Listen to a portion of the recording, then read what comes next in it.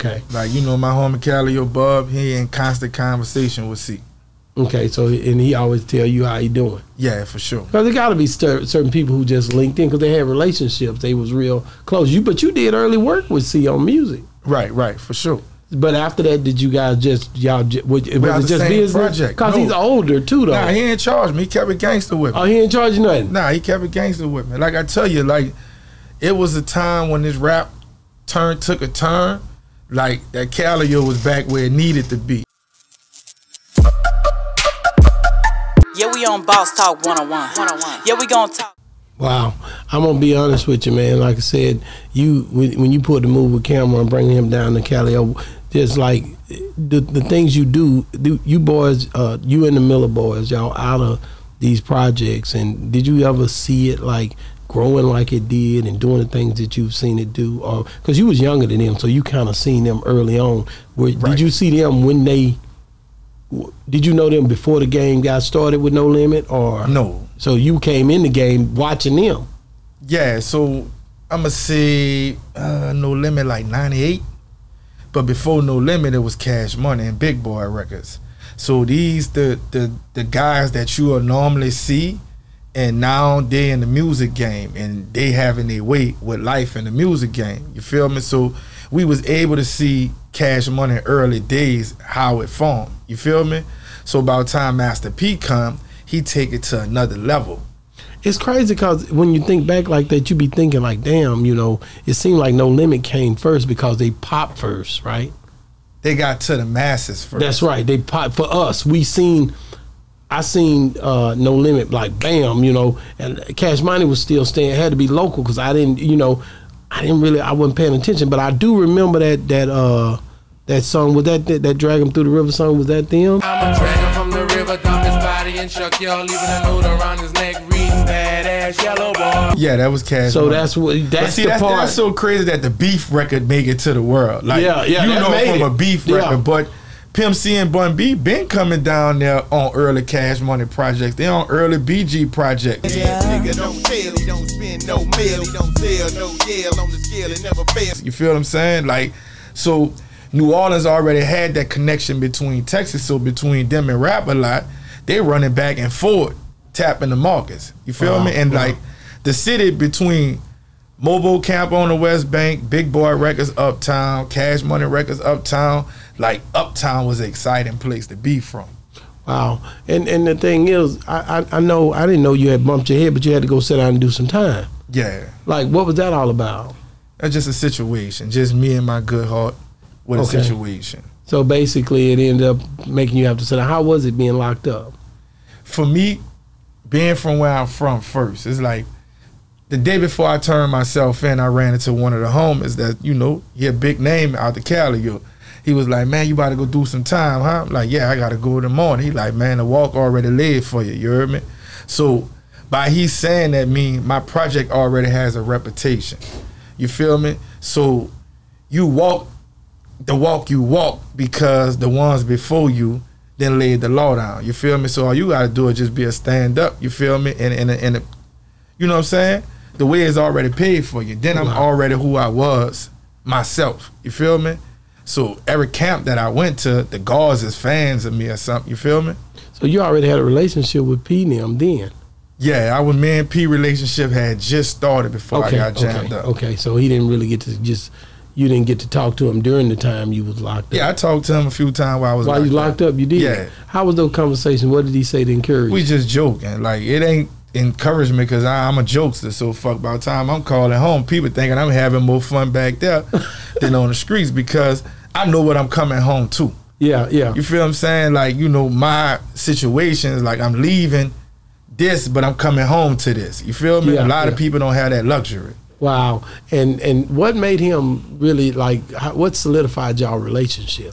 I mean, we from the same place. So he just always, because I seen y'all in the video how y'all was corresponding early on, like, you had the long hair at the end, though. I'm represent for them dope killers. Yeah. You know what I'm saying? How hard was it cutting that hair off, man? Yeah. I still don't know what to do with this shit, man. I don't know what to do with this shit. I just go to barber and like do something. And you wouldn't grow it back? Nah. Why not? Because all my partners hair too long, and it's like I'm a feel play when they telling me about them little bit ass dreads in my head. Because I know how it was when some of the homies went dead time and they had to come back and my hair was way down there and we didn't talked about them so long, you feel me, that they ain't even choose to grow their hair back. They had to try to fade. And you didn't save it? Yeah. Do you have your hair? Yeah. So you know you can reattach it. I'm not putting fake hair in my head.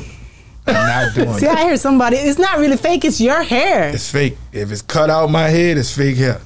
Wow. Yeah, I ain't putting no extension. That's a female thing. Wow, that's the way we think. Yeah, I like him. He telling the truth.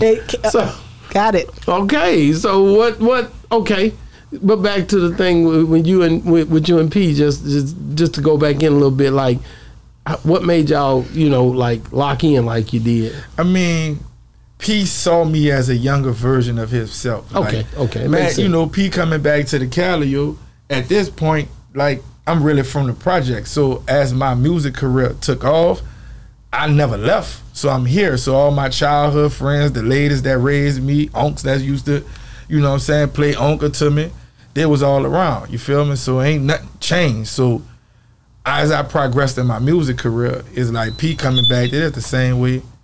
The hood was no limit. It was hood starting out. I was just trying to see if I could still hear something.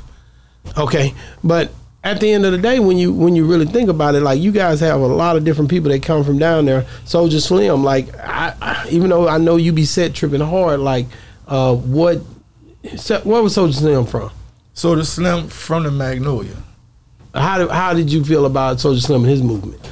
Well, my cousin used to run with Slim, so if you hear a lot of stories about Slim, they'll tell you about Reg, slugged up nigga. That's who started Slim rapping. Wow. So my cousin was already rapping. My cousin who Slim used to be with. You feel me? So that's how that they ran together. Yeah. So that mean I knew Slim from that. Slim used to cut my hair and shit. He used to cut your hair when you were young. Yeah, for sure. Wow. And how was it just knowing him as a person? Because you hear so many stories. Slim a jokester. You feel me? Slim, so y'all kicking it. Yeah, Slim a jokester. You feel me? But Slim, he was thorough for sure. For sure. Yeah. And basically you know.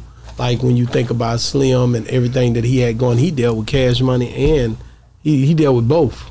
Because you deal with both when you really out the streets. You feel me? This uptown, this our home. You feel what I'm saying? So a typical day uptown, you gonna hit 5-6 sets. Okay. And No Limit or Cash Money artists might be off these sets. And if you known in the streets, that mean everybody politic. I get it. So you move. Because, like I said, when you hear about him, you always hear about just how he touched everybody in a way with his lifestyle. And they really, really home into Soulja Slim, Yeah, what I mean? but a lot of people didn't want to run into Slim either. You feel me? Like you hear about the thorough people, like we talk about things like it's normal. You feel me? But other people couldn't talk to Slim. It ain't like Slim was an approachable guy where anybody could just walk up and have a conversation with him. But they ain't nobody uptown like that. You can't just walk up to somebody uptown and start talking to them. You ain't that friendly uptown. Wow. So you hear a lot of people have interaction with people, but sometimes people just meet people in passing. Yeah. And they'll think because they met you in passing that y'all had a relationship. Like homie, cool, I've been around him one time. How I'm a judge's character. So you think a lot of these Soulja Slim stories are just for clout, or do you think facts. they're not really a genuine relationship? They just saying it because he was just in a vicinity they might have been in. Yeah, it's a clickbait. I remember this one time I seen Slim. I mean, I was in the club when this happened, but I ain't see it. I mean, because you in a facility, you feel the energy, like you knew the tension that was going on. Cut it out, man. And when you hear that, how do you feel? How does it make you feel when you hear people do all that? I mean, we see it all the time. Character. We see it all the time. People turn a camera on and they get action. You feel me? I remember this one time in band camp. Everybody got a story. Everybody got a story, like, and just when you go down there and you think about how C Murder, he locked up. And I asked Silk the last time he was on here, like, how he was doing. Like, do you ever have any dealings with him or reach out to him? Or did you? Some of the homies talk to C. Okay. Like, my homie Calliope Bub, he in constant conversation with C. Okay, so, and he always tell you how he doing. Yeah, for sure. Because there got to be certain people who just linked in because they had relationships. They was real close. But you did early work with C on music. Right, for sure. But after that, did you guys was it just business? Project. Because he's older too, though. Nah, he ain't charge me. He kept it gangster with me. Oh, he ain't charge you nothing? Nah, he kept it gangster with me. Like I tell you, like, it was a time when this rap took a turn. Like, that Calliope was back where it needed to be. And it was all, you know, all in support of hood stuff. You feel what I'm saying? Like, the project was behind me. Like, you know. Wow. That's crazy, man. We mentioned Cash Money earlier, and I asked Silk, I said, when are you going to get me, and did you probably seen it? I said, when are you going to get me Master P and you and Birdman and Slim in here to do this interview? And he kind of said that would be different, but he didn't go into it too much. Like, get you and Master P in here together with Slim and Baby. You need to make that happen. You my closest source, and I know it's politics involved. I'm trying to blow the internet up. You would definitely. You would definitely blow the internet on now. Do you think something like that could ever happen? I don't know.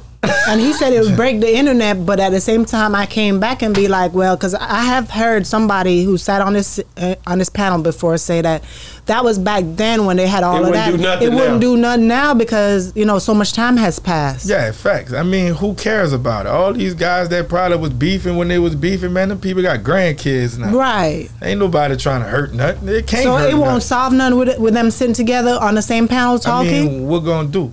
Cause, you know, with all due respect, I don't think Master P really care too much about music. Like, he don't care about the projects, at least, you know. Like, with them two being from where they from and they sit down, like, what they gonna do? Now, they could get together and do some business in New Orleans and give some people some platforms. That'll change something. But just talking, what talking gonna do? But you say he don't care too much about the music, but he's still doing his No Limit tours. He's still performing. I mean, that's him. I don't think he's investing in other people right now. Like, you know, he care about him and his family. He got a lot going on. He been through a lot. You feel me? Yeah. Wow. Well, you know, last time you came on here, I don't know if you remember it, but we offline said that you was going to try to get me currency on here, but it ain't happened yet. So I'm trying to figure out if you really, you know, I don't know what them uptown niggas be. Man, really, look. I don't know what they really be just saying and his cap or whatever. He came through Dallas a couple of times. And I didn't reach out to you. I can't lie. And You gotta come pull up on the turf. So I just need to come to New Orleans. Pull up on the turf. I've been down there a few times. We coming back. We gotta come back. We just haven't been back since we met Canal him. Street. You can't miss it. So you feel me? If I come down there, it's going down. Pull up. That's all you had to say. I'm definitely coming. Pull up. Spit up. And it's going down. A few minutes later. You know you had It's going crazy in the city, man. To the yacht and know I done it all for a check. Wake up tomorrow morning. It's a lot of things going on. Essence weekend. I don't give a damn. You don't stop at the jet line car. I got turned out by the cars. Synonymously with Essence Fest, they're having to coincide. What's that sound that you be making? That's the bird call. It's the bird call. Who came up with that? Soulja Slim. Soulja Slim came up with for that. real? Yeah. Nobody did it before he did. I mean, I can't claim it's a Soulja Slim call. Cause when Soulja Slim was hanging in the Calliope, that was his call. Wow. Now where he get it from, I can't speak on that, but I know that's a Soulja Slim call.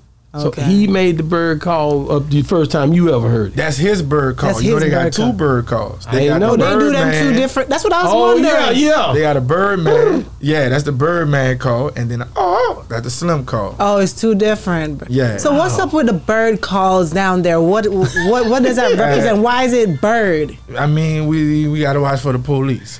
Oh, So that's it's really what. alerting people about the police and alerting people about unexpected visitors. That's what it's about. Okay, that's what I was wondering. I didn't know. What kind of bird is your bird called? No. Yo. Yeah, we on Boss Talk 101. Yeah, we gonna talk.